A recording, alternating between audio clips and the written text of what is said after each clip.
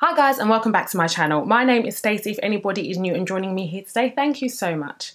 My slogan is believable brown beauty, and I like to use makeup in slightly weird ways sometimes. Now that doesn't mean you have to be brown to stay and get involved, it just means that's the kind of makeup I do on this channel. So if that sounds like something you like, please keep watching. Right, for today's makeup, I've decided to do a day to night look because a lot of the time people are going out straight after work, especially on like Friday nights, and we don't always have the time to kind of redo the whole thing. So I thought I'd show you how you can transform something quite conventional into something a bit more sultry and glam for a night out. So let's get into it. First of all, we're going to start on skin, and sorry if I don't like go into massive detail about what I'm doing because this video is about transforming one look to another. So I don't want to spend too much time on skin. I'm just using my Makeup Forever palette to do some colour balancing in the lower half of my face because I tend to be a little bit dark around the mouth. Moving on to foundation, I am using the Bobbi Brown Skin Foundation. The colour I wear is 7.25. This may be a little bit light for me at the moment because I've been out in the sun quite a lot, so I think my skin's a bit darker. But I'll see if I can pull it off. I have Mount Vesuvius chilling on my face here. I've never had a spot that painful before. It's so irritating. I'm going to pop my concealer on quickly.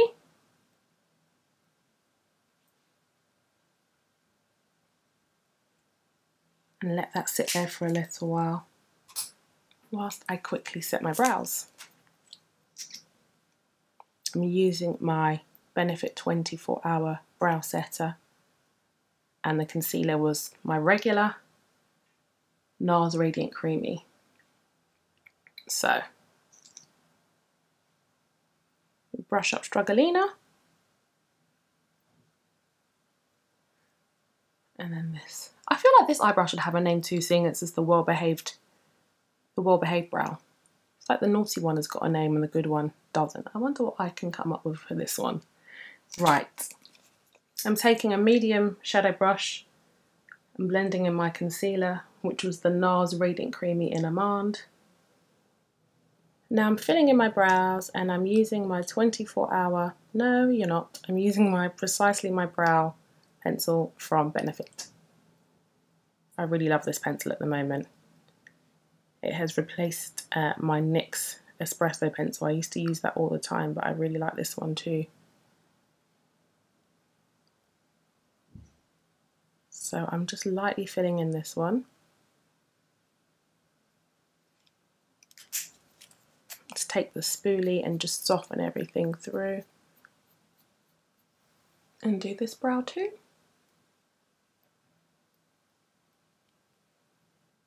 Now moving on to my eyes, so I'm taking the Beauty Pie stick in Choco and just working this onto my lid.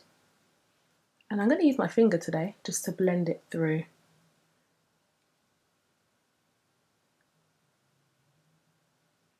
This is a really good product, it really stays and sets in place.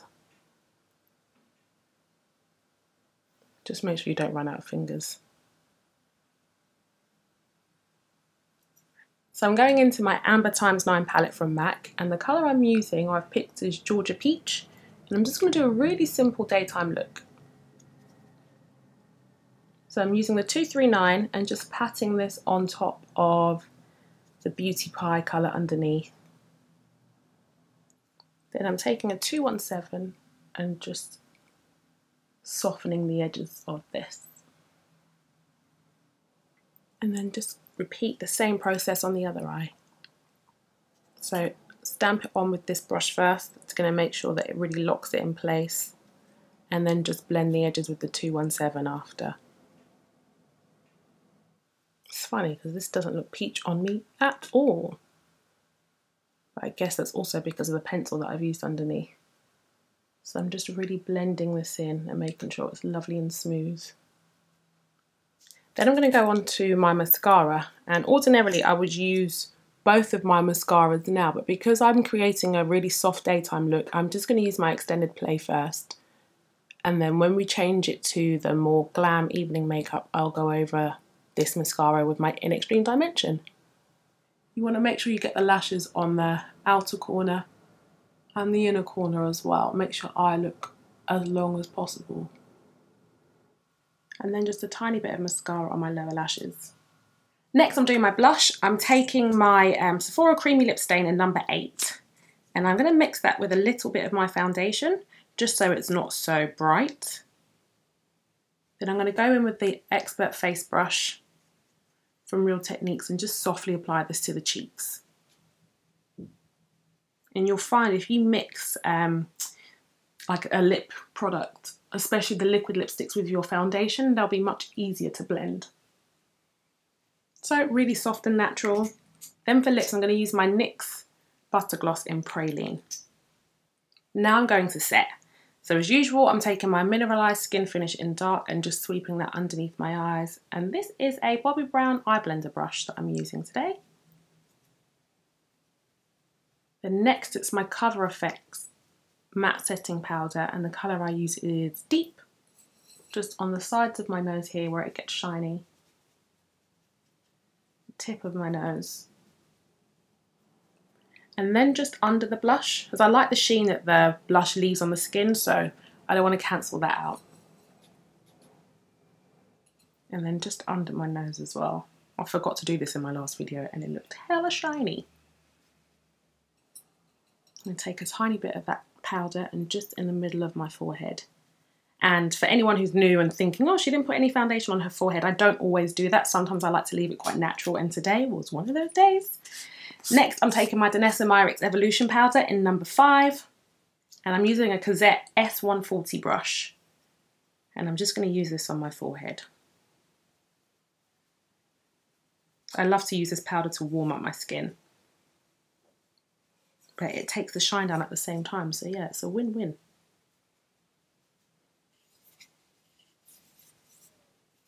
And then just lightly sculpt the cheeks and the temples as well. So there you have it, guys. This is the first part of the look. It's a really simple and natural makeup that you can wear to work or just like a really casual day makeup. It's very long lasting as well, so that's definitely a bonus. And if you're going to be adding to your makeup later on the day, try and use things that are really long wearing so you don't have to do the whole process again. So now I'm going to show you how to change it into something more glam.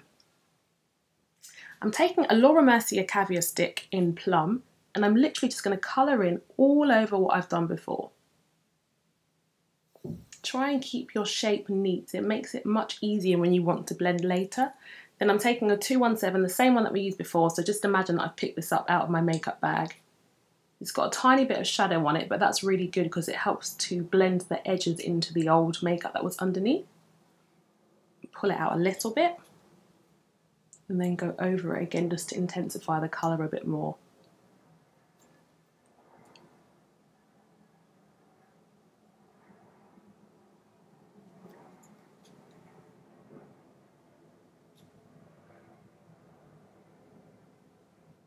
Repeat the process on the other eye.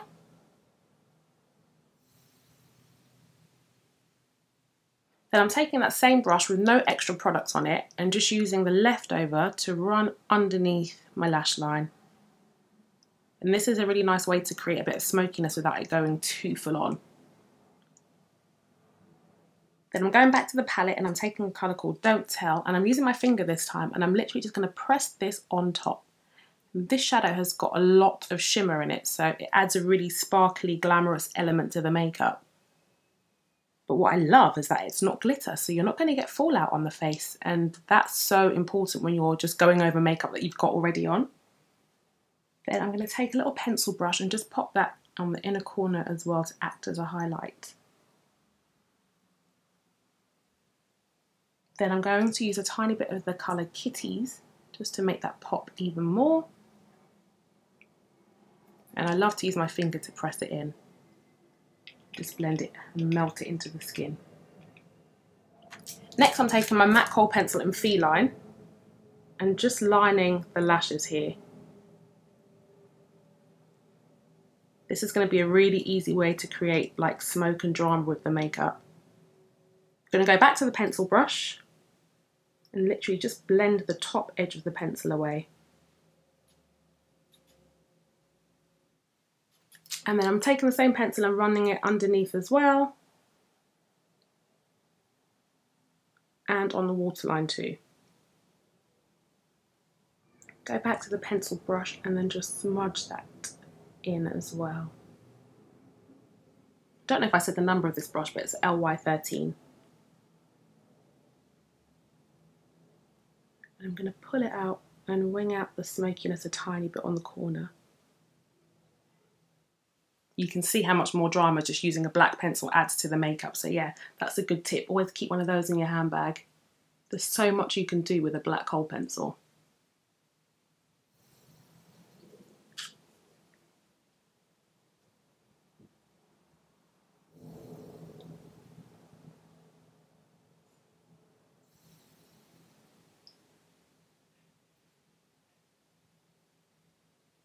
I almost forgot to press record. I've done this eye, but I'm going to repeat what I said on this side. So what I said was, even if you don't use these mascaras, I would recommend using a mascara that's quite flexible initially. If you use one that's too stiff and it sets too hard, you could run the risk of breaking your lashes and it will just go on all clumpy and horrible. So use one that's not too stiff, and then you can use a more dramatic volumizing mascara to go over the top. Same rules apply. Make sure you get the outer corner lashes and the ones right in the corner as well. For this look, I'm going to put mascara on my lower lashes too. Now I'm going to change the lip. So I'm just taking a wipe and taking off the old lip gloss. Make sure it's not too wet. Then I'm taking my Costa Riche eye pencil.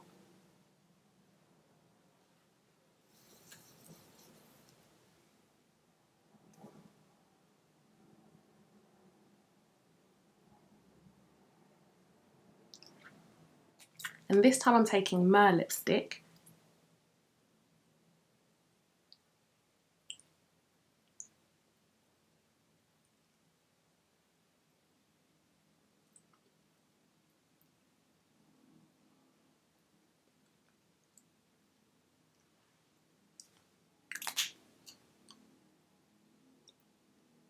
And I'm just going to go back with a pencil and make the edge a bit sharper.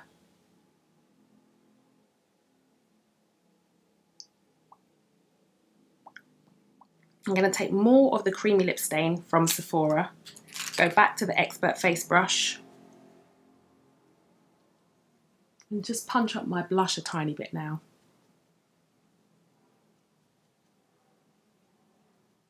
Okay, so I know some of you are thinking, what about my skin? Like, I would have been in my foundation all day. How am I going to make that look good? I've got a little hack. I like to use these mists to refresh the skin, so I'm going to show you what I would do. And there's a reason why I did my blush beforehand, and I'll explain that afterwards. So I'm just going to take my Fix Plus. I know they do mini versions of this, so you could carry that around in your bag. And just spritz all over. Then I'm going to use my favourite products. So I love Mineralized Skin Finish for topping up or refreshing skin. It's got a decent amount of coverage, but it's a powder, so you don't have to do your liquid foundation all over again. And the reason why I did my blush first is, if you can see, I'm using it to blend the edges away.